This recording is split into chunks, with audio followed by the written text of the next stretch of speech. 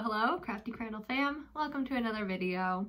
Today I wanted to do the follow-on to my art haul video, which if you haven't seen it, I will leave it linked in the cards above, where I hauled 3 different art products that YouTube had a huge influence on my buying. I want to go through with you today what worked, what didn't, and just run down these supplies and whether or not I think that they are worth you purchasing, because I bought these with my own money, with the influence of YouTube.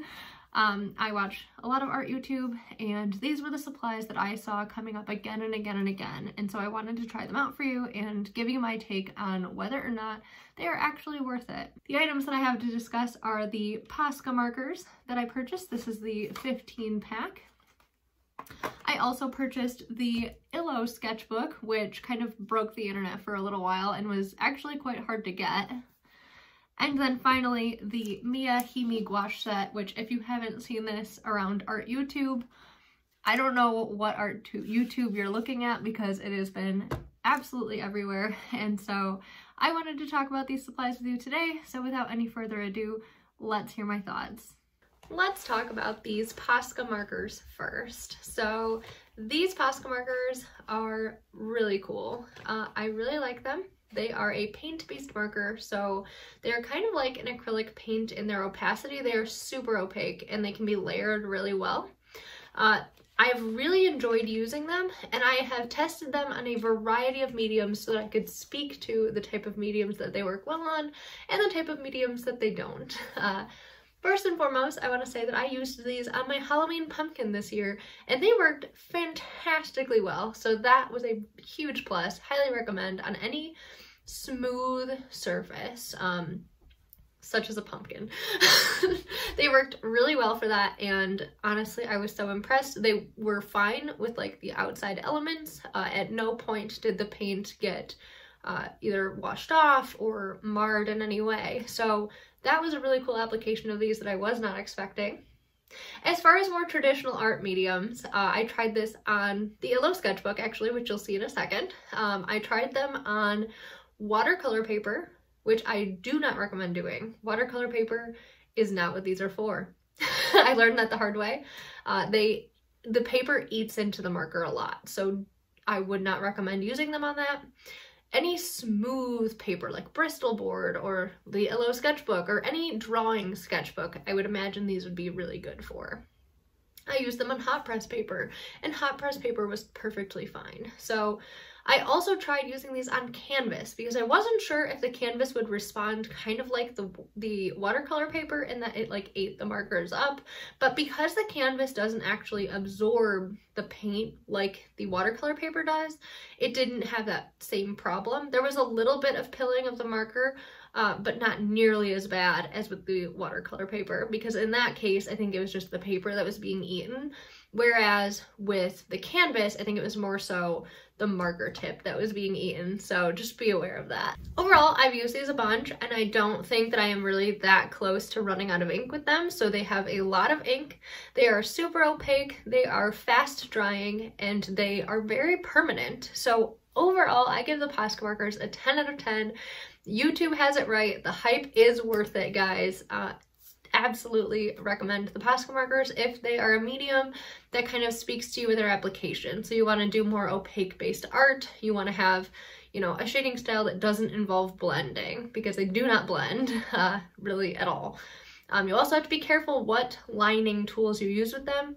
And on the canvas, I did find that they kind of smeared pencil, so be aware of that as well. But overall, a fantastic experience thus far. I've really enjoyed using them and will continue to enjoy using them as I progress in my artistic journey. Next, let's talk about the Illo Sketchbook. So the Illo Sketchbook, like I said, was a little bit difficult to get. I go into that a little bit more in my art haul video. Additionally, I didn't mention before with the Posca Markers, but I do have swatches of all of these supplies in that video. So if that's what you're interested in seeing, check out the art haul. This video is more so reviewing them after I've had a chance to use them. Going back to the Illo Sketchbook, again, hard to get, but you guys, this sketchbook is fantastic. I have used Posca Markers, watercolors, gouache, and alcohol-based markers, and have not had a problem with this paper. This paper is smooth, very smooth. So note that if you're using watercolor, you can't use watercolor like you do on watercolor paper. It doesn't absorb the paint as well, but it still works very well. The paper does warp, but if you close the sketchbook and you latch the latch, it latches very tight. So it really flattens your paper back out, which is a huge plus. I love that in these sketchbooks. The sketchbook has been really useful. I didn't have any problems at all with the paper. I loved using gouache on it. I highly recommend it for gouache. If you are looking for a multimedia sketchbook that kind of does it all, 10 out of 10. I will note that the alcohol marker does bleed through. The reason why you don't see it bleeding through a lot in my sketchbook is because I painted gouache on the page and then I went over it on the other side with the alcohol marker. So I kind of did a full page spread of gouache and then nothing's going to show through the opaque gouache that I have down. So that's kind of a trick if you have a sketchbook that alcohol marker bleeds through and you want to use alcohol marker in it. Paint with acrylics or gouache or some opaque paint on the other side, and then it won't bleed through and you won't have a problem. Or I've also seen other people who do alcohol marker illustrations and then incorporate somehow the alcohol marker that bled through into the piece on the other side, which is also super cool to do and a great way to combat this problem. Overall, the Illo Sketchbook is definitely worth it in my opinion. The sketchbook wasn't terribly expensive, and if you can get your hands on it, as in if Amazon will deliver it to you or if the Illo company has them in stock to order from them directly, like, highly recommend. It is a great sketchbook. It is definitely a multimedia sketchbook. You can use pretty much anything in this thing and it will take it just fine.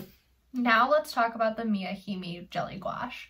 I was super excited about these and I really find that I'm enjoying using them a lot. There are some cons with them though that I'll talk about. First of all, this is a big freaking case. These are not portable. I did a video painting with them outside and it was kind of a pain in the neck to have to carry them there. When normally, you know, if we just compare this, actually here, I'll pull it out here. If we compare the size of my normal travel watercolor palette and this thing, it's like night and day. So just to give you a reference, this is not portable. But that said, you can get smaller palettes to fill with those and just carry it around. So I think that's a great option for these if that's something that you're interested in doing and if you want to bring them with you. These jelly cups hold a ton of paint, so you can totally fill a couple of smaller containers with them and take them with you wherever you want. Let them dry out. It doesn't really matter. They re-wet fine, and just do that. That would be a fantastic way to bring them with you in a travel palette and not have to worry about it. Now I will say, as far as them drying out, I've experienced them kind of starting to dry out already, and I've only had them for a couple of months now, and so like I said, they re-wet really well. What I do is I have a piece of paper over the top of them at all times because I don't want the top of this thing to get all messy. I hate having like messy things, and so this is my solution to that. However, if you do this, I will say it does let air get through, so they do dry out a little bit faster. Now, I've read in my comment section actually that you can put like Glad cling wrap on it. They have like the sticky one, and you can put that there so that the paint doesn't dry out and it also won't get on the top of it. So I am definitely going to try that.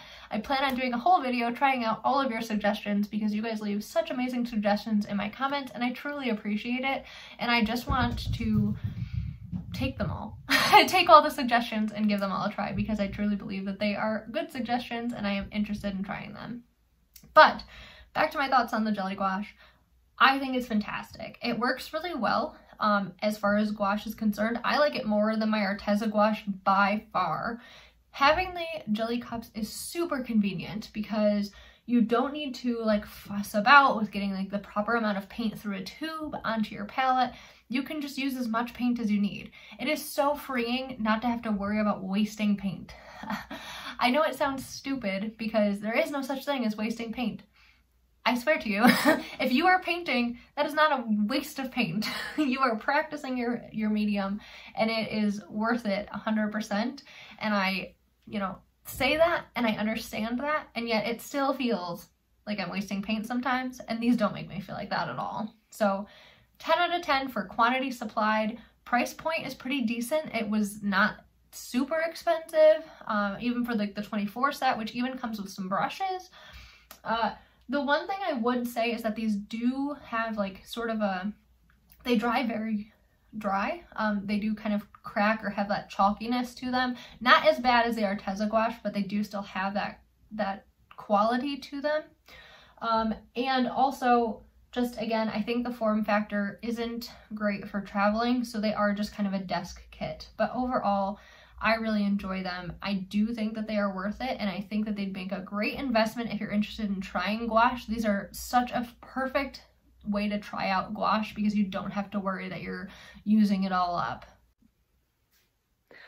Honestly, guys, I think that YouTube got it right. I think that everyone who's reviewed these products is being really truthful about them, and I would totally recommend all of them. These are overhyped for a reason. They are really great, and I am so impressed with each one of them, and I am very excited to own them and just continue to improve my art with them, as I do believe that they are really good products for the amount of money that I spent on them, and just think that YouTube wasn't lying. These overhyped products are in fact worth the hype. Thank you guys so much for watching. I truly appreciate it. If you liked this video, please consider giving it a like. If you really liked the video, please consider subscribing to my channel down below. Hitting the notification bell, it really helps out the channel. I post new videos every Tuesday and occasionally on Fridays on art and book related topics. With that, guys, I will catch you in the next one. Have a great day. Bye.